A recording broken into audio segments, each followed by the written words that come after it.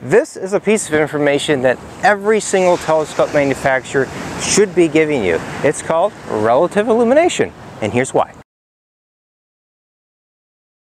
In short, it makes your life easier, okay?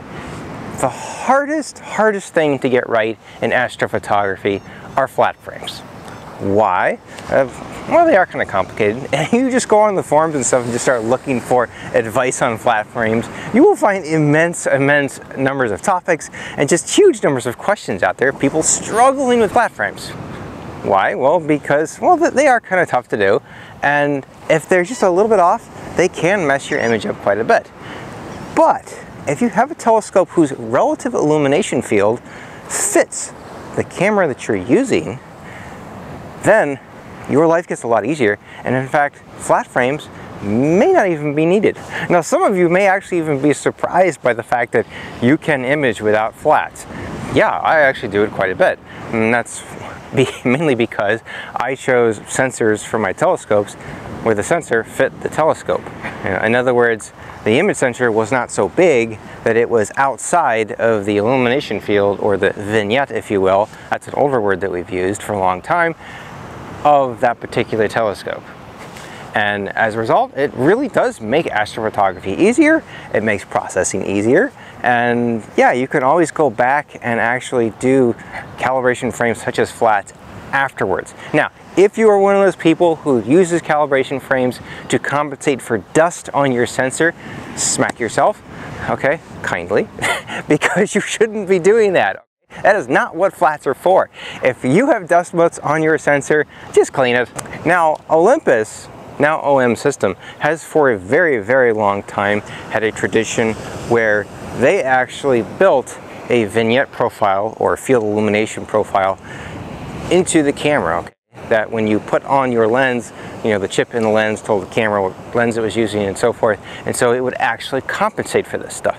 But one of the things you'll notice while reading reviews is that occasionally a reviewer might actually mention, oh, this lens had a little bit of vignette. And that's because even these profiles aren't perfect, and that's because from one lens to the next, and maybe even one production lot of lenses to the next, you can have variations in those lenses, and so the vignette in them can also vary. So getting a vignette profile, so to speak, of your telescope to basically be matched to your exact telescope is actually really important. And in astrophotography, everything is harder. And so, yes, we have to do these things a lot of the times. A few astrophotographers that I talked to have said that they have a simple solution to this issue if they do have vignetting, and that's to simply crop the image but around 30%. Which, I was like, why would you do that? I just buy a smaller image sensor, and that will cost you less for the camera. Also, the filters will cost less because, you know, you can buy smaller filters. So yeah, money saving tip for you there today. A lot of times the bigger sensor is not the way to go. So the chart is actually really easy to read. Basically, on the left side would be the very center, the center point of your telescope's image circle, and then all the way on the right is just basically going out further and farther as they read. Now, typically for a 35mm camera, you would need something that goes out to at least 22mm, which would be a 44mm image circle. Pretty easy. Now, how much vignette should you look for and what's acceptable and not acceptable? That's actually going to depend a little bit on what it is you're trying to image. So, if you're imaging something that really doesn't have anything around it, galaxies are a really good example. Typically, the corners of the frame are pretty black, you know, just stars are there. Sometimes you can get away with, you know, almost a 10% vignette, depending on your image quality standards. Okay? Now, if your image quality standards are higher, let's say you're starting to take more than 100 subs of a target before you're happy with it, well, then you might want to start getting yourself down into that 7, maybe even 6% range of vignette or illumination drop-off, as we might also call it. Now, for those of you that are imaging something that has nebulosity that goes all the way to the edge of the frame, which, by the way, it's something that is becoming more and more often, shall we say, because, you know, cameras are just getting better, and now we can really capture just everything that is in the picture, which is really cool. But anyways, for that kind of stuff, well, you might need to look at something that starts maybe at 7, 10% or even a little bit lower, maybe in the 5% range or less. Now, if you get anything higher than that, well then you're going to have to start looking at taking flats very carefully in order to image and process your images nicely. And by the way, the more extreme your vignette is, the more careful you're going to have to be when you take your flats. You're going to have to be very, very precise. I typically consider a telescope, if it has more than 12% vignette, then I won't even touch it. It's not something that I would even bother with. So this is kind of one of the reasons also why you may not want to just go out there and buy the biggest camera sensor that you can afford. You may find it makes your life a lot easier to buy a smaller sensor. I know, for example, the new 585 sensor that everybody's kind of talking about, there's a mono version 2 now. That's a great sensor because it's almost idiot proof, and there are very few telescopes out there that don't produce an illumination circle that is big enough for that smaller sensor. Okay, once you start getting into APS-C or even 35mm sensors, well then it just all gets harder. Okay, and by the way, with all of astronomy, bigger is always more difficult. But thanks to this new chart, you can kind of look at the size of your sensor and just kind of do a little bit of quick algebra math and basically kind of figure out what would match your telescope well and choose your gear appropriately.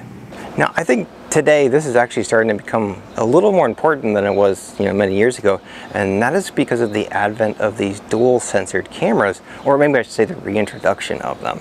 Now these are becoming more and more popular, more and more people are using them. ZW has come out with a bunch of them now, and I've talked to other manufacturers of astrophotography cameras, and every single one of them has told me that they have plans to do the same thing, to roll out dual sensored cameras. Now with a dual sensor camera, you have a tiny little sensor that is rather far out. It's actually as far out on the edge of the illumination field of your telescope as you can go. Now I personally, on my channel, I have used a lot of duos. In fact, I would never go back to another camera that wasn't a duo. And with those cameras, I have never had an issue regardless of the f-stop of the telescope. In other words, I could shoot at f11 and I could still guide. And the same thing with the filters. I could shoot through a 3nm filter and I could still guide. But when I took that same filter and that same combination of sensor and stuck it behind a camera, or excuse me, a telescope that had vignette or very low field illumination around the edges, well, then I had issues. So it's important for this. I was kind of the first channel that started talking about this, I think a little over 2.5, almost 3 years ago. I started kind of mentioning this in my reviews. And some of the other larger channels like Nico Carver and of course Trevor Jones, they've actually started talking about it too. And it's great to see that there are now 2 camera manufacturers out there who have actually started listing this chart in the specifications of their telescopes, at least the performance of their telescopes. And that is a really good thing for you, the consumer, because it allows you to make a more educated choice and decision. And every camera, well, every lens manufacturer, every telescope manufacturer out there really should start producing, or at least giving you one of these charts of their telescope so that you can kind of get an idea of what you're getting. Because I kind of get tired of seeing, oh, it's got this size of an image circle, but that's the corrected field of view, which of course is very easy to make large, whereas getting a large illumination circle or field illumination and getting that bigger, that is more difficult. And you'll notice too, I'm kind of jumping around in different words and so forth. The linguist in me here loves this kind of stuff, and that's because we haven't kind of really standardized what terminology to use. So you're going to hear consumer camera manufacturers kind of use one set of phrases, and you're going to hear astronomy people using other sets of phrases. And I'm actually kind of cool with both, but they both have their purposes. But linguists aside, Sharp Star and very soon Toptech, who's coming out with their own telescope soon, they are starting to produce and give you these field illumination charts, which I certainly champion these guys for doing that. And I hope that other manufacturers out there start to pick up on this, because it really is an important thing. So, 2 last things. One, bigger telescopes usually have a bigger image circle, or illumination field. That's kind of a general rule. The smaller telescopes that we see, often they are accomplishing a larger image circle or illumination plane by using different formulas and so forth that are kind of out of standard. In other words, you're not using a simple triplet design. A lot of them are opting for these 5-element Petzval designs, which those in general produce a larger imaging circle. And yes, optics do have to get more complicated in order for image circles to get larger, or illumination circles. So one last thing. Share this video with people that you know who are maybe in the industry of making telescopes or even making cameras.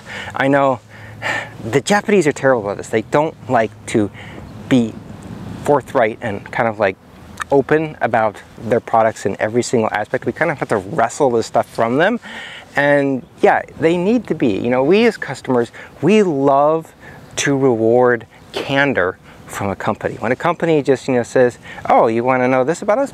Here you go. We love to reward that because it makes us feel confident that they feel confident. And if you're constantly trying to hold on to information and you don't want to tell people information about your equipment, you know, or the stuff that you do, well then that just immediately makes us suspicious.